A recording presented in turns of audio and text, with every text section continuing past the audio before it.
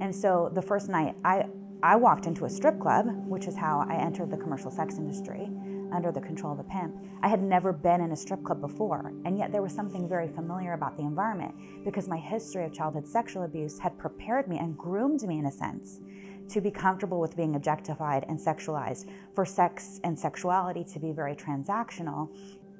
The question of why doesn't a person just leave it's the biggest question. And I think it's very deeply connected to the question of, is it her choice? Often when it comes to exploitation, there's an interplay of vulnerability and environmental factors. Up to 90% of women in the commercial sex industry have histories of sexual abuse. That is not a coincidence. Obviously, not everyone who's sexually abused goes on to be in the commercial sex industry, but the reality is that a large majority of people in the commercial sex industry share this history. The thing with sexual abuse, childhood sexual abuse, is it really erodes a person of their boundaries. As a survivor of childhood sexual abuse, I can tell you that my no was taken from me. I didn't have the option of no. My personal boundaries were eroded.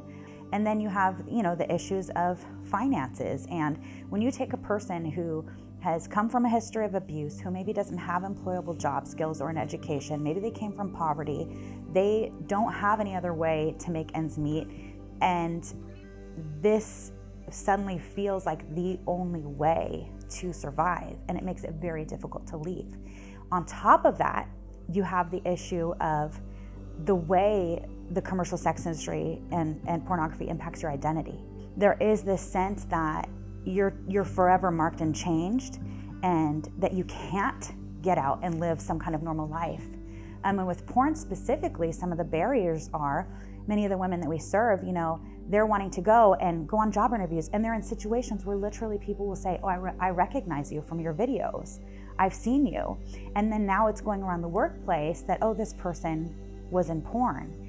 And then unfortunately, there are a lot of people out there who have really predatory mindsets and, would see someone who maybe has that history as like an easy mark for re-victimization.